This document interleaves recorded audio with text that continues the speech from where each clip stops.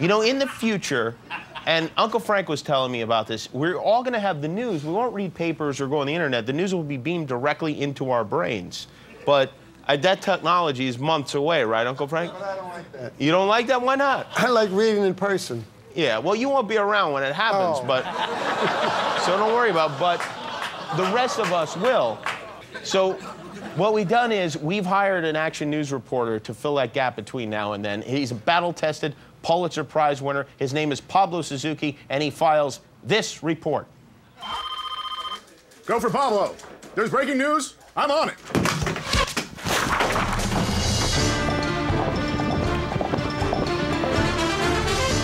Tell Pablo where the drugs came from.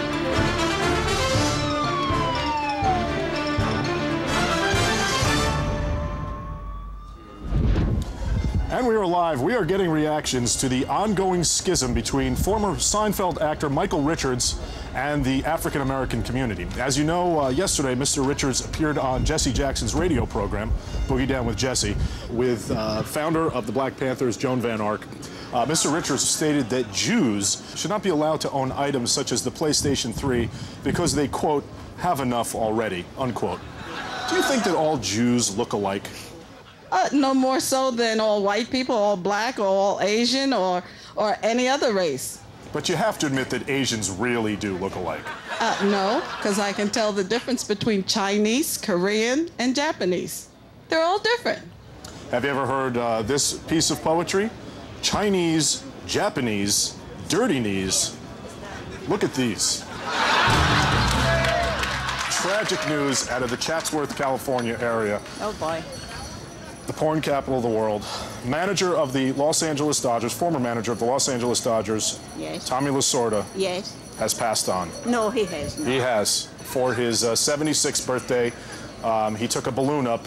Apparently there was some faulty wicker in the basket, and Mr. Lasorda fell right through and plummeted to his demise. Your reaction? I can't believe it. It's true. This is unbelievable. It's very sad, isn't it? Well, it sure would be. Yeah. Tommy Lasorda. Oh, my God. I'm sorry to hear that. Really. No, I'm just busting your balls. I'm just busting your balls, Henrietta. Oh, you're a good sport. You're a good sport. Get over here.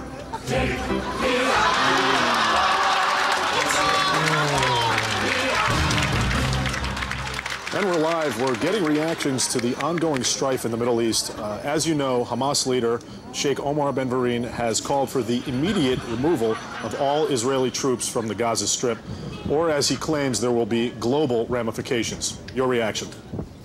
I really feel that we need to be where we are. I think we need to hang in there, and I think it's important. Hold on one second. It's time again for today's answer to the Pablo Pop Quiz. The question, what was the least popular stocking stuffer from the year 2003? Penny Shields. Pull this. And we're live. We're getting news out of the Las Vegas metropolitan area, where at this hour, citizens are stunned at the news that Aaron Carter, brother of Nick Carter, has been engaged in a high-speed chase after tasing singing legend Wayne Newton in the face. Apparently they were at a party at the new Club Snort in the Aladdin Hotel. Should celebrities be allowed to tase other celebrities? No, Tell me why.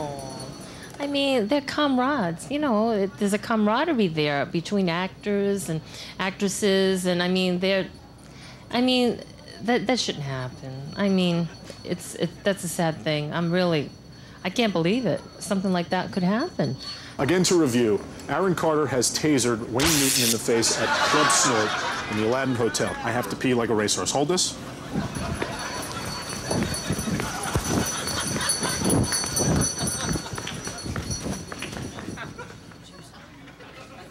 Am I supposed to be speaking?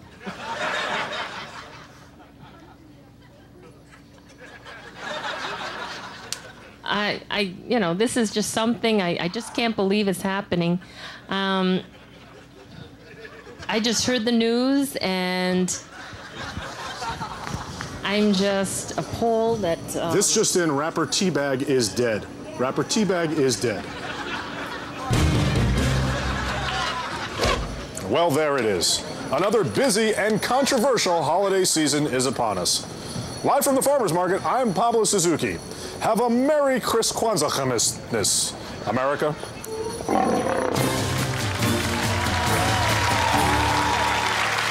Thank you, Pablo. We will be right back with Taye Diggs.